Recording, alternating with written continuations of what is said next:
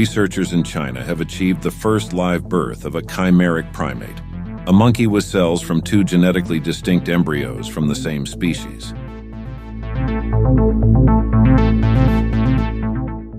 The study, published in the journal Cell, could have implications for genetic engineering, conservation, and other biomedical research. Chimeras are single organisms composed of the cells of more than one genetically distinct individual. They are associated with Greek mythology. Among the best-known examples in mythology are griffins, half lion, half eagle, and the three-headed monster Chimera itself, part lion, part snake, part goat. But chimerism is not just a myth. It exists in nature and through human intervention.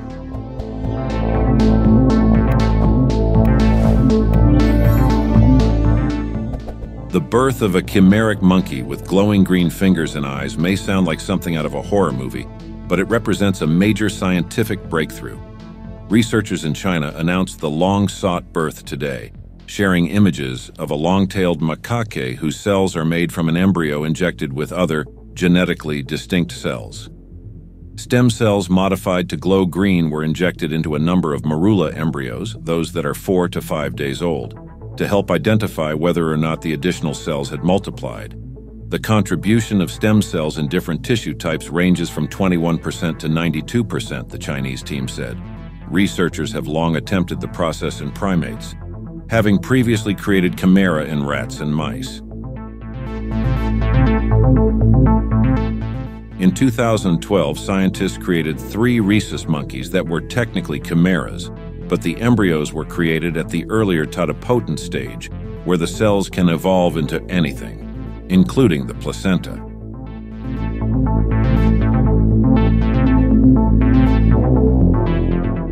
The study, published in the journal Cell, used later-stage pluripotent cells, meaning they have the ability to differentiate into all the types of cells needed to create a live animal.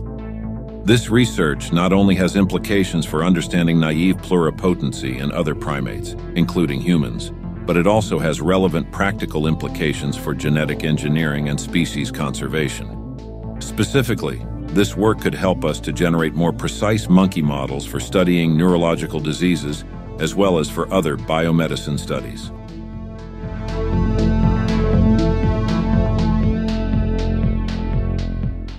The team first established 9 stem cell lines removed from early-stage embryos, cultivating them to enable an enhanced ability to differentiate. At this stage, they were also labeled with a green fluorescent protein, so the team could easily see which tissues had grown from the added stem cells. One particular subset of stem cells was then selected for injection into a number of 4- and 5-day-old embryos. The embryos were implanted into female macaques, resulting in 12 pregnancies and 6 live births. The analysis confirmed that 1 monkey that was born alive and 1 fetus that was miscarried were substantially chimeric, containing cells that grew out of the stem cells throughout their bodies. Both were male. The Chinese team also confirmed the presence of stem cell-derived cells in the testes and in cells that eventually develop into sperm cells in both animals, meaning the genetically modified cells could be passed on to future generations if the animals were to breed. In 2019, researchers in China created the world's first human monkey chimera, raising significant ethical concerns.